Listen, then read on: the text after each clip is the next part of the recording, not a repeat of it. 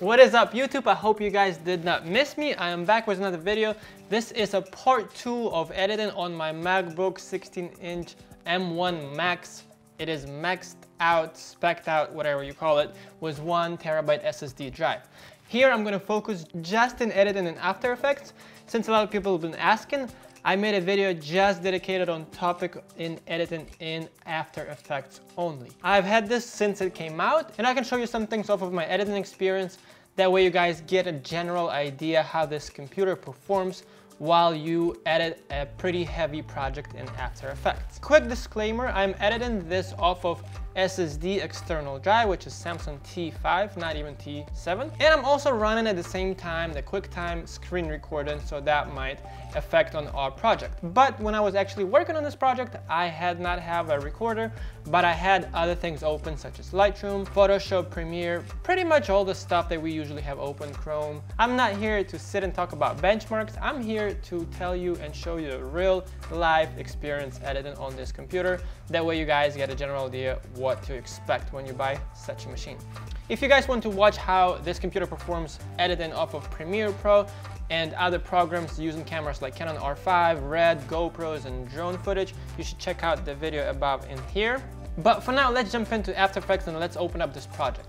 Right off the bat, I can tell you this took 2 full days to edit, and if I would be using my previous computer, which was a MacBook 2017, or my iMac, I probably would not even start this project. I would probably pay someone to do this because I would know that this would be just such a pain in the butt to do. This had minor hiccups, but the overall experience editing was great. As you can see here, I have 32 layers and I've got a lot of effects. Let's cut to the chase, and let me tell you that you cannot play this back in full quality. To load this project, which is 1 minute and 15 seconds, in full quality, it took 7 minutes. So you have to wait 7 minutes to actually play back this in full quality. But this is an animation, and for this project I was using vector files, pretty heavy. There is a map here, and pretty much what's going on is you get these effects where you go from one place to another, and then there are animations open up, there are text titles opening up, and there is this line obviously with these dots that get connected and they keep going from location to location. By the way, comment below if you would like me to make a tutorial how to make a map like this, because this was a cool learning experience and I would love to share it with you guys if you're interested, of course. But let's get back to the project, and like I said, full quality playback, not possible. But if we drop down just to third, we get a drastic improvement. It took 1 minute and 45 seconds to load the playback of this video in 1/3 of the quality, which is pretty much 1-to-1. So the computer is almost catching up with the project because this is 1 minute and 15-second video. And I noticed the best playback at 1/4. If we drop it down all the way here, it just plays back instantly, smooth, no issues. And for a project like this, I did not see any major quality drops with the 1/4. So for me, it was fine, unless I had to point specific attention to a small animation and make sure it is at exact point. And I would actually zoom in to 100%, 200%, and then I would change it back to full quality because that would make sense for me. Other than that, 1/4, it was fine for me. To export this full video in 4K quality, it took me 10 minutes and 53 seconds. Again, this is pretty large project, so something like this on my previous computer probably would take like 45 minutes. But here it was pretty simple, especially these time adjustments where I had to, let's say, move the map from one location to another. Flawless, nothing would give me any hard time. Let's just say if I want to scale some piece of a map, easy, and I can just put full quality and let's just say move things around, and the computer would respond instant. Also, the computer did not freeze up even once during the whole process, which was great to see because we all know how Adobe works sometimes. But I usually see those issues with Premiere, even though for the last 2 months I've been working pretty much day to day, and I don't think even once Premiere kicked me out.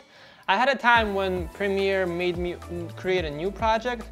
Like sometimes it just doesn't like the project 1 and it would want you to recreate a project and call it Premiere Project 1.